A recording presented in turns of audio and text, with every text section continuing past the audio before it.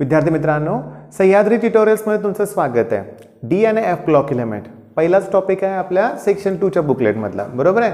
आणि कसं आहे बघा की हा सुद्धा टॉपिक तसा बऱ्याच मुलांना अवघड वाटतो थिअरीचा अभ्यास करताना, पण सीईटी साठी इंटरेस्टिंग कसं आहे बघा। आता ह्याच्यावरती क्वेश्चन्स मात्र भरपूर आहेत बरं का। याचा अर्थ तुम्हाला सांगू का 45 क्वेश्चन्स आहेत ऑलमोस्ट, म्हणजे दरवर्षी 2 तरी क्वेश्चन मिनिमम याच्यातले आहेतच। ओके, लक्ष द्या आता की पहिल्यांदा ह्याच्यातलं काय विचारलंय बघा। म्हणजे जास्तीत जास्त मी काय करतोय की हे सगळे क्वेश्चन स्टडी करतोय आणि यातलं जास्तीत जास्त रिपीट झालेला टाईप कोणता आहे तो मी अगोदर घेतोय आणि तो आहे ऑक्सिडेशन स्टेट फाइंड आउट करायचे। मी तुम्हाला सजेस्ट काय करतोय बघा की रेडॉक्स रिएक्शन 11 स्टँडर्ड मी त्याच्यावरचा व्हिडिओ तयार केलाय, डिस्क्रिप्शन बॉक्समध्ये चेक करा किंवा सरळ मी म्हणतो सर्च करा सह्याद्री ट्युटोरियल्स आणि रेडॉक्स रिएक्शन 11 स्टँडर्ड। त्यात ऑक्सिडेशन नंबर फाइंड आउट करा हा प्रश्न आहे। आणि आता मला आठवत नाही 2016, 17, 18 कुठला तरी एक पेपर, एकाच पेपरमध्ये ना 3 क्वेश्चन्स होते, त्यात ऑक्सिडेशन स्टेट फाइंड आउट करायचे होते, ऑक्सिडेशन नंबर फाइंड आउट करायचा होता। तुम्हाला आठवतं का बघा। म्हणजे आपण कसं करतो की चला ठीक आहे याच्या खाली अंडरलाईन केलंय त्याला एक्स म्हणायचा। आता के चा ऑक्सिडेशन स्टेट आहे +1, तिथे 2 आहेत म्हणजे +2 झाले, म्हणजे 2 + ट्वाइस एक्स -14 आणि वरती चार्ज काहीच नाहीये बघा, इथं चार्ज काहीच नाही मग इक्वल टू 0 घ्यायचं असतं। हे सगळं कुठं आहे रेडॉक्स रिएक्शन मध्ये, मग तुम्हाला ते करावं लागेल। ओके बर, हे आहे पोटॅशियम पर मॅग्नेट। ओके, हे पर मॅग्नेट साठी -1 असतं कारण K+1 आहे ना, पण मॅग्नेट साठी -2 असतं। अशी पण MCQ आले की मॅग्नेट आणि पर मॅग्नेटच्या ऑक्सिडेशन स्टेट विचारले म्हणजे -2 आणि -1। बरं, हे दोघं आहेत ना मॅग्नेट पर मॅग्नेट, याची जॉमेट्री सुद्धा विचारले, लक्षात घ्या। ओके, मी नंतर तो पॉइंट दिलेलाच आहे पण अगोदरच सांगतो। मग डायक्रोमेट क्रोमेट, पण लकीली डायक्रोमेट असू दे नाही तर क्रोमेट असू दे त्याचे ऑक्सिडेशन स्टेट -2 आहे। ओके, समजून घेण्याचा प्रयत्न करा। ओके ओके थांबा, म्हणजे समजून घेण्याचा प्रयत्न करा। ह्या टोटल -2 चार्ज आहे असं मला आत्ता बोलायचं होतं।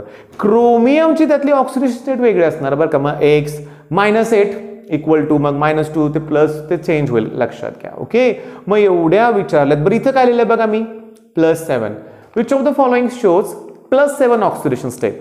आणि तुम्ही जर बघितलं तर मँगॅनीज शोज +7 ऑक्सिडेशन स्टेट। मग आता काय करणार, चला पहिला टॉपिक काढायचा आणि ऑक्सिडेशन स्टेट ज्याची तुम्ही फाइंड आउट करू शकता। तुम्हाला सांगू का जस्ट इथं बघा कसा प्रश्न विचारला। ऍक्च्युली हा एकच क्वेश्चन आहे बरं का, जरा लिहिताना मग तुम्हाला कळणार नाही परत आणखीन जर ऐकलं नाही तर। ही रिॲक्शनची LHS आहे आणि ही RHS आहे। ओके, याचा ऑक्सिडेशन स्टेट रिॲक्टंट मध्ये +7 आहे आणि प्रॉडक्टमध्ये +2 आहे। मग सांगा मग ऑक्सिडेशन नंबर इथं इन्क्रीज झालाय का डिक्रीज झालाय? +7 कडून तो +2 झालाय। मग यानं काय केलं असणार आहे, यानं इलेक्ट्रॉन गेन केले असणार आहेत। आणि किती इलेक्ट्रॉन गेन केलेत असं 2019च्या प्रश्नात पेपरमध्ये विचारलंय बघा ना। +7 चं +2 येतं, याचा अर्थ 5 इलेक्ट्रॉन गेन केलेत त्यानं, मग 5 इलेक्ट्रॉन हा ऑप्शन करेक्ट आहे। म्हणजे बघा ना विचारतायत कसं बघा की ही रिॲक्शन परीक्षेत दिलेली नव्हती, लक्षात घ्या। ओके, हाऊ मेनी इलेक्ट्रॉन्स, ठीक आहे, KMnO4 gains when it reacts with H2SO4 असं विचारलंय। मग हा थोडासा कसा आहे अवघड प्रश्न आहे बरं का, लक्षात घ्या। मग ह्याच्यात दिलंय त्यांनी काही ठिकाणी, बऱ्याच ठिकाणी रिॲक्शन मध्ये पुस्तकात सुद्धा दिलंय त्यांनी अशा गोष्टी, ऑक्सिडेशन नंबर मेन्शन केलंय। मग हे ॲज अ होमवर्क तुम्ही करा।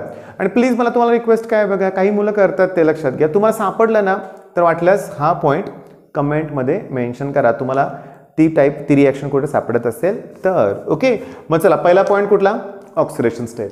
आता नेक्स्ट सांगतो तुम्हाला कलर, मॅग्नेटिक मोमेंट, स्टॅबिलिटी। मी काय करतोय बघा, हे तिन्ही पॉइंट एकमेकांना रिलेट करतोय।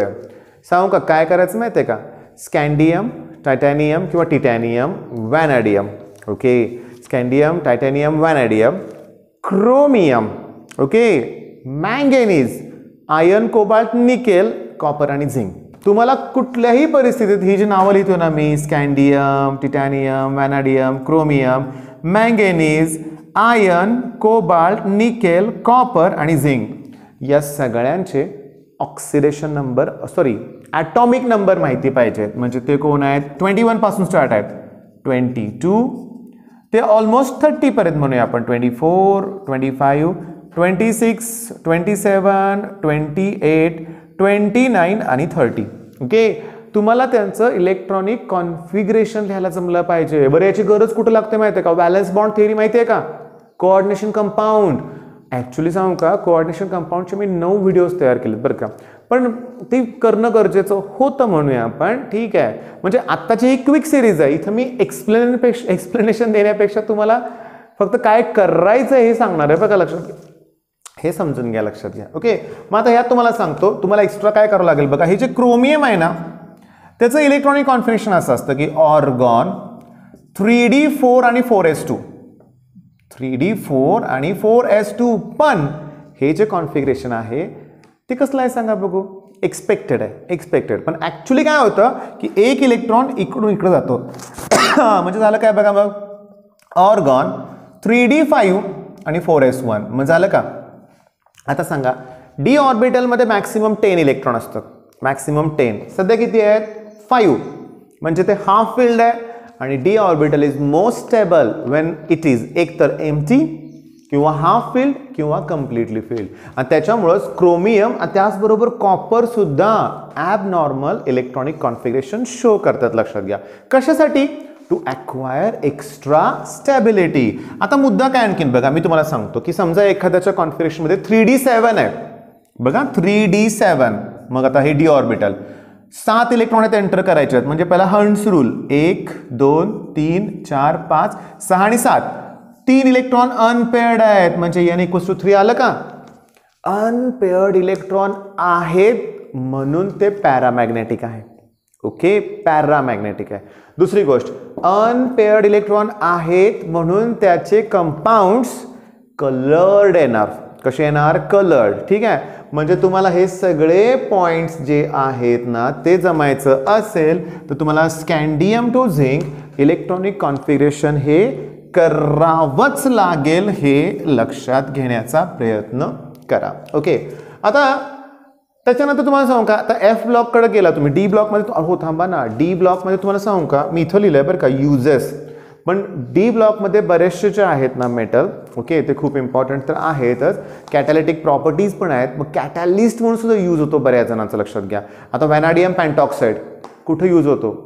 कॉन्टॅक्ट प्रोसेसमध्ये. पी ब्लॉकमध्ये आहे. म्हणजे बरेचसे क्वेश्चन्स कसे मिळतील की ह्या टॉपिकमध्ये त्या टॉपिक वाटतील तुम्हाला. आता सांगू तुम्हाला, वॅन आर्केल मेथड आठवते का? वॅन आर्केल मेथड सांगा बघू. वॅन आर्केल मेथड कोणासाठी? TI साठी ना, टायटॅनियम. ते ह्याच्यातला लक्षात घ्या. म्हणजे विचारू शकतील ना, समजून घेण्याचा प्रयत्न करा की युजेस खूप आहेत त्याचे, खूप युजेस आहेत. जर्मन सिल्वर अलॉय आहे ते लक्षात घ्या. इथे लिहिलंय मी, अलॉयसाठी सेपरेट दिलाय सेक्शन. त्यांनी शोधून काढा अलॉय त्यातले कुठले आहेत ते.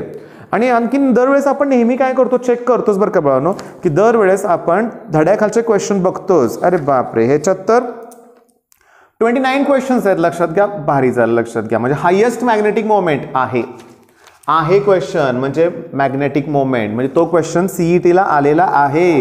Which of the is not coloured आहे. ओके, क्रोमाइल क्लोराइड टेस्ट असलं पण आहे, कॉन्फिगरेशन आहे. मी तर तुम्हाला स्टार्टला सांगतो. लक्षात घ्या, स्टार्टला सांगतो. मोस्ट कॉमन ऑक्सिडेशन स्टेट विचारलेलं आहे. म्हणजे माझं काय म्हणणं आहे की हे पण करायच्या अगोदर तुम्ही धड्याखालचे 29 MCQs अगोदर करा. सिरियसली ते 29. आणि तुम्हाला करिअर सायन्समध्ये या टॉपिकमध्ये 45 क्वेश्चन्स, 60-70 क्वेश्चन्स पुष्कळ झाले, ते करा. प्लस मी 150 आणखीन प्रोव्हाइड केलेत, डिस्क्रिप्शनमध्ये चेक करा. लक्षात घ्या, बास होईल. 2 ते 3 मार्क्ससाठी हे छान आहे. आता समजून घ्या की K2Cr2 पोटॅशियम डायक्रोमेटचं प्रिपरेशन. ओके, आता बोर्डच्या वेळेस ना एक पूर्ण व्हिडिओ घेतलाय बरं का, एकच प्रिपरेशन घेतलंय 10-15 मिनिटं. आता गरज नाही आहे बरं का. फक्त तुम्ही काय करा, तो व्हिडिओ पण बघू नका. 15 मिनिटं बघायची काही गरज नाही. आपल्याला रिॲक्शन्स अशा बॅलन्स नाही करायच्या. पण कोणत्या स्टेपमध्ये किती स्टेप आहेत आणि कुठल्या स्टेप नंतर काय केलं तर लक्षात ठेवा. Sodium dichromate. Okay, sodium क्रोमेटला sodium डायक्रोमेटमध्ये convert करायचं कुणावर रिॲक्शन? H2SO बरोबर, असं त्यांनी विचारलेलं आहे या क्वेश्चनसाठी. आता उरलं काय सांगू का, लॅन्थेनाइड आणि ॲक्टिनाइड त्यातला डिफरन्स करा. शेवटच्या पेजवर आहे.